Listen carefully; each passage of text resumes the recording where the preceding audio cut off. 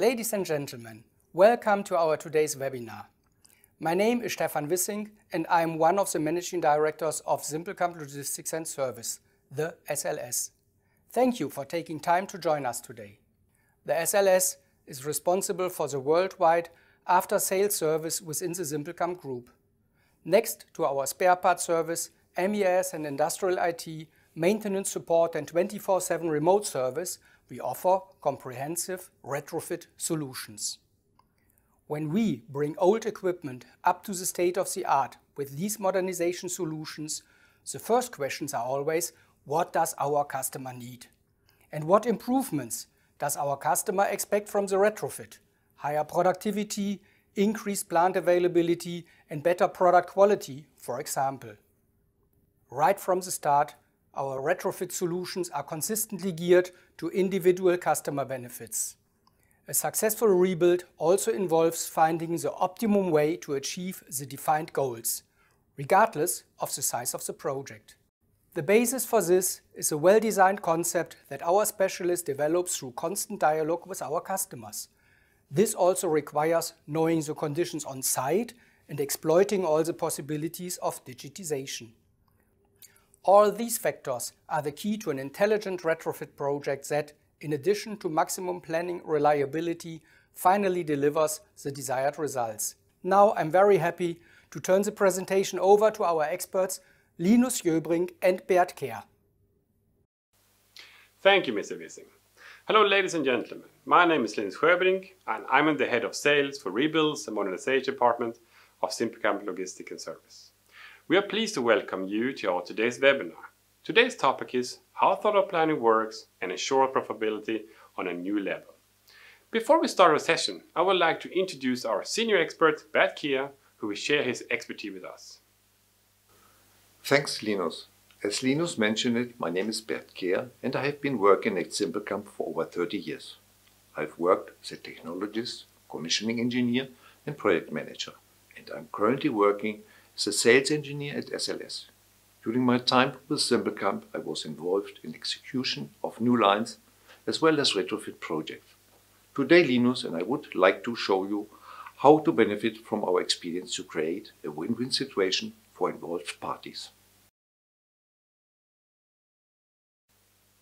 You may ask yourself, why consider retrofit projects in the first place? Or should I instead invest in a new line? Well, the answer can be both time-consuming and difficult to make. A new plant means a substantial financial commitment, a timeline of several years, and numerous other hurdles to handle, such as permissions, market volatility, and arranging the human resources.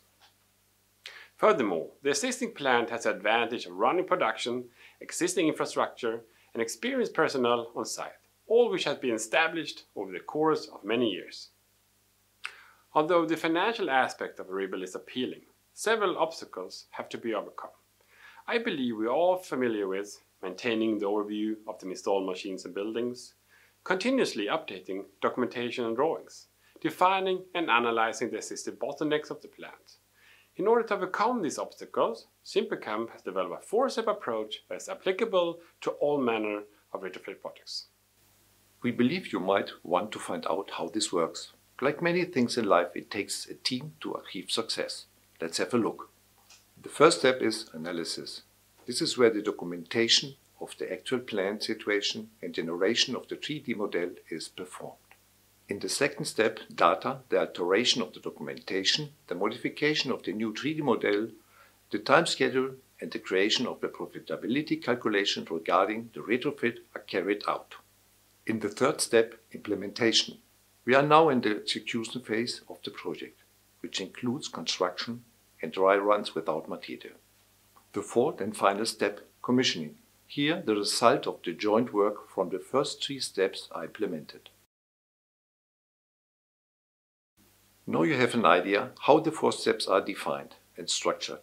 Let us have a look how it is done in reality. Close cooperation between you and us is essential for a project to be successful. Right from the start, you and our expert will form a team and together we will define the objectives and the necessary product steps. We start with the question, What situation are you facing that requires a modernization or a rebuild?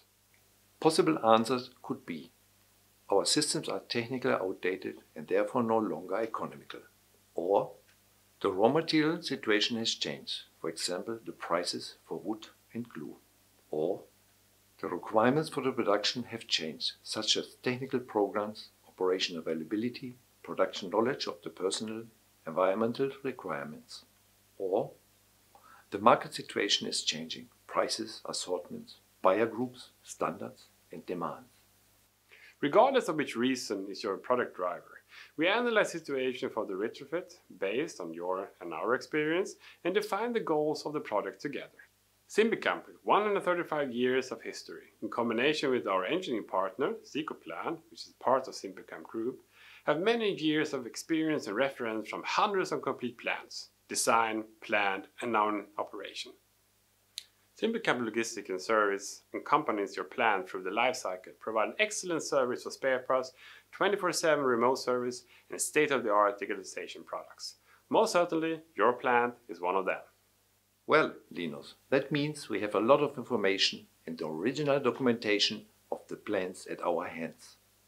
Why not to use these original documents as the basis for the project, as they represent the initial situation before first production? In the meantime, there have certainly been changes that have not been documented. However, in most cases you either have the information on hand or at least know how to collect it. We guide and bring the two sources together to update the leading documents to the current situation. A few of the leading documents are flowsheet, layout, equipment list, and mass and energy balance. These documents are mandatory and only useful in the context of the current plant situation. Therefore, Siempelkamp is using state-of-the-art technology to scan the plant in its actual state and put it into a 3D model. This is done using laser measuring techniques and drone to scan either parts or the entire plant. The scans contain billions of single points being merged by our specialists into buildings, machines, steelworks and piping. The newly defined state of the plant, summarized into only one master 3D model, is used to verify every single necessary document, drawing and planning tool through the 4 steps. The documents prepared in the analysis step, together with the generated 3D model, are displaying the initial situation for our project to start with. The goal is to modify and validate all relevant project documents so we can adjust the 3D model with respect to the project objectives. What kind of documents have to be updated, Bert? Of course, that depends on the retrofit complexity, and I would first like to mention the flowsheet. A document showing the material flow, corresponding linked machinery and equipment with clear numbers based on an identification numbering system. Furthermore, we have the opportunity to color code the symbols to illustrate information regarding scope of supplies and battery limits. Now, in step 2, the material flow and related machinery and equipment has to be integrated into the existing material flow. Let's suppose that we have to consider a dry chip cleaning system for the retrofit. In that case, the adapted flowsheet has to look as follows. What we see here is the illustrated dry chip cleaning system with screw conveyor, pneumatic transport system and cyclone. The conveyors upstream and downstream are already installed. This means that only one view is required to identify which changes need to be made during the retrofit project with regard to the production process. The next document I would like to mention is the layout. It shows the position of machinery, equipment, buildings, roads, etc. at the factory site in a 2D drawing format. Now we have to repeat the steps as done before with the flow sheet and the place for this situation, the dry ship cleaning system at the site ground. The result looks as follows. The existing equipment is shown in black and the integrated equipment, our dry ship cleaning system, is shown in grey. As we can see, there is enough space to install the equipment into the material flow and therefore eliminating any surprises during construction. The next document to mention is the equipment list. It's a tabular listing of all relevant data regarding the main process machinery and equipment. It includes the identification number and the most important technological technical, mechanical and automation data. Furthermore, it defines the scope of supplies to the responsible parties. According to the numbering system already mentioned in the flowsheet, the new equipment with position number 2123 has to be linked in after the screw conveyor with position number 2122. As you can see, this has been done in step 2. The document starts with the description of the function, the technical data for mechanics, electrics, and which scope of supply belongs to which party. In this case, the blue S defines that the scope is belonging to Siempelkamp supply. On the other hand, the red C signifies that the customer has to supply the connection chutes, according to Siempelkamp's workshop drawings or detailed information. That covers this document. But let's keep in mind the total installed power of 159 kW because it will be listed later in another document. Here, I would like to point out that the previous documents, flowsheet, layout and equipment list are sufficient for inquiries with specialized companies. Additionally, overviews and views of sections generated from the 3D model designed in step 2 could support inquiries by illustrating the scope to be quoted more comprehensively. Each change in the process is linked to the material flow, and this is the subject of the next document, the mass and energy balance. In general, this is a calculation of the raw materials required during the process for each board thickness, corresponding thermal energy and consumption figures and amounts of byproducts arising from the process to be available as biomass. The table shows a lot of figures and I won't go into details now, but I would like to summarize that for each board thickness, the consumption of raw materials as well as the energy consumption is different. Logically, there is a minimum and maximum range over the whole spectrum to be produced.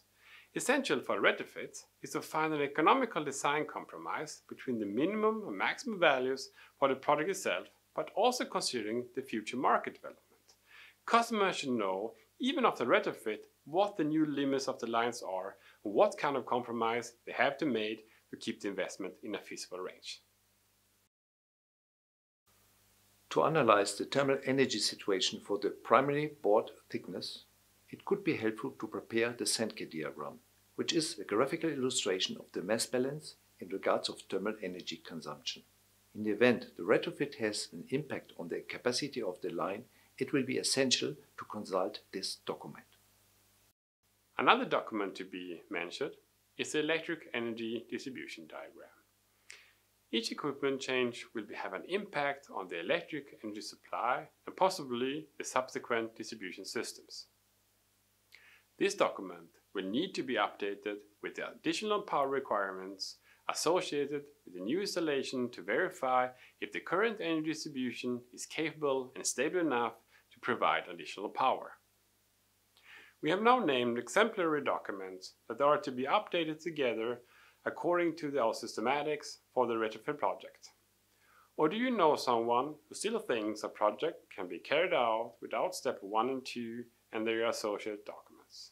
It will be an incalculable risk in terms of success and investment. Especially for the installation, the risk is high. The 3D model enables the individual assembly steps to be displayed and simulated. This enables a more precise calculation of the assembly, which will have a favorable effect on the price. In this context, it should be mentioned that there is nowadays freeware, which enables everyone to take a closer look. Zoom in, zoom out, rotate, measure, label, etc. And therefore, the scan with integrated 3D drawings is an excellent means of communication in every aspect. How do we use these documents and drawings to finalize the project? Good question. Based on the created documents and drawings supported by the 3D model, we are now in the position to request additional quotation from sub-suppliers. By this, we now have a complete overview regarding the design, the timeline, and the cost of the project. And now, the most important question, as always, money. The necessary steps and related costs are already content of the feasibility study. Let's assume that the return on invest is not feasible. What happens here in the most cases is usually the project is off the table. The development of the individual project steps allows us to jump back into the different steps to look for potential savings. All the project is divided into several parts, which can be executed at different times. But most important, the work done can be used directly, be revised or divided. None of the work has been in vain. Are we now ready to place the orders? Yes, let us have a look at the advantages during the implementation created by our approach. Through the already performed engineering and planning, each and every step in the implementation can be monitored and performed in a safer and more efficient way, avoiding pitfalls which cause delays and loss of money. No surprises now. We are in the position to act instead of to react, because each of us is aware that each project keeps one or two surprises. So let us have a look at a few examples, which you probably will recognize. Here are a few examples that show the advantages of a combination of a 3D model and a 3D drawing. Let us start with the collision of different structures. The steel structure, shown in red, required for a retrofit was drawn in the 3D scan, which is shown in gray. It turned out that the existing steel structure was designed differently than shown on the original drawing. If the scan had not taken place, one would notice at the least during the assembly of the new steel structure that there are several collision points that require a change, which causes delays and higher costs. A collision point that could not have been eliminated so easily would be that of the pipeline in gray with the corner tower in red. Before starting the assembly, the requirements were checked using a scan. It was discovered that the position of a steel column and the foundation footprint did not match.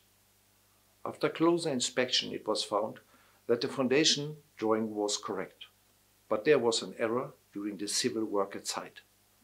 Luckily, the error could be corrected in time.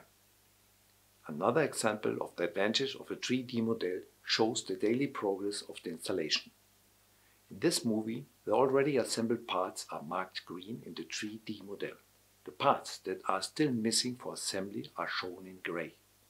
This is a good way to estimate the degree of assembly, its progress, or the remaining time required. One of the most crucial parts of the project is the installation itself. The downtime is limited, and every moment and installation has to be done at the right time. To ensure this, the installation is simulated in advance using the 3D scan in combination with the new parts. Using this technique, the necessary space and placement of the auxiliary equipment like cranes can be tested in advance. This picture shows an example of the combination of a 3D model and a 3D scan, which clearly shows how new design can be modeled inside a complex existing plant. Okay, Bert, what does this mean for the last step, the commissioning? Performing steps 1, 2 and 3 has put us in a position where all machines, structures and sequences have been checked and simulated in advance. Using this approach, complex retrofit projects like adding new equipment at the woodyard, new mat formers and the extension of the press section have been done in less than 2 months. Without the extensive planning and simulation, the risk would have been much higher. Now the shutdown time was minimized and the profitability of the customer maximized. To summarize, using our 4-step approach, we have created the following advantages for you and your project. Number 1. The retrofit project is based on common analysis and objectives. Number 2. The actual situation of the plant is defined using state-of-the-art 3D scan technology. Number 3. The initial documents and drawings, in combination with the 3D scan, are used to update and plan the retrofit project. Number 4. Implementation problems like collision points, execution errors, or installation simulations can be explored in advance and corrected, saving time and money. Number 5. The project can be implemented as whole, in steps, or at a later stage, minimizing your risk and maximizing your profitability. Thank you for your attention. We assume that you have a lot of questions and now we are happy to answer them in the Q&A session. Thank you for your time. It's late. You already lost some money.